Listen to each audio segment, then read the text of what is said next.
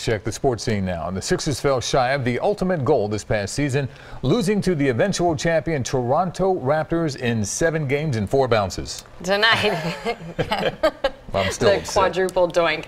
Tonight, they'll hope to add a new piece to help them make strides next season. Sports director Don Bell joins us now.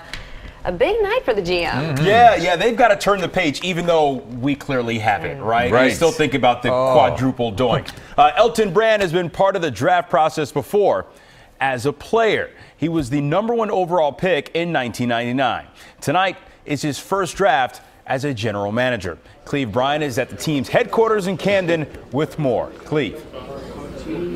Well, that's a good start for the team to begin with, having a GM in place. Remember, last year was sort of a committee thing with Coach Brett Brown. But now Elton Brand is in charge. This will be his first draft. He'll want to make a mark on the team. He's already shown a propensity to make deals. We remember throughout the season, he acquired Jimmy Butler, Tobias Harris, a bunch of bench players that really came down the stretch and made a difference for the Sixers. So what they're looking for tonight is somebody later in the draft that can hopefully add to what they have, somebody to add to depth to the bench before they have to go out in free agency, maybe even hopefully hit a diamond in the rough. They're picking at 24. That's late in the first round, the latest they've picked in the first round in about 19 years.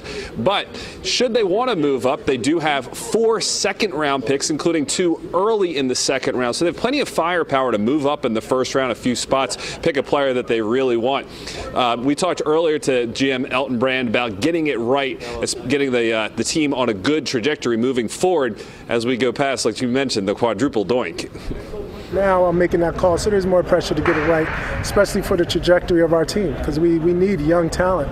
Even if we do get to the championship level we aspire to, I don't want to fall off a cliff either. I want to have talent in the kiddies so they can grow and get better.